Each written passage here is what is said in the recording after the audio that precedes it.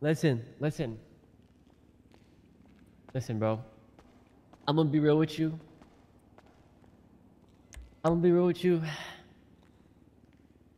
One day or another, you'll have to accept defeat, right? When it comes to Hydra, bro, you know, I don't want to say anything in particular, but I feel like there have been wars won in the past where they've still had to admit defeat to Hydra because that's just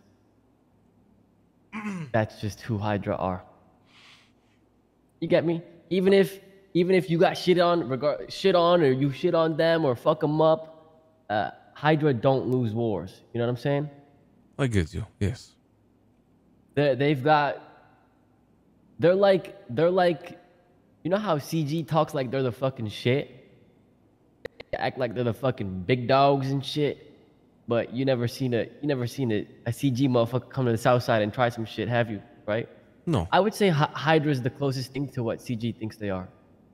Because they have a lot of fucking resources, bro. Like a lot, you know? I'm well aware. That many rockets is ridiculous, you know?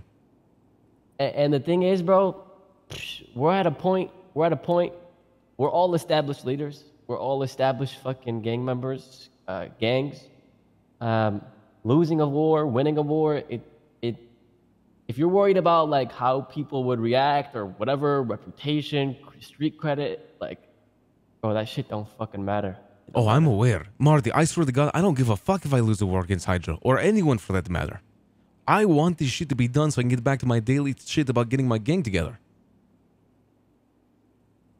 We just had 3 new members. I can't even train them. Oh, really?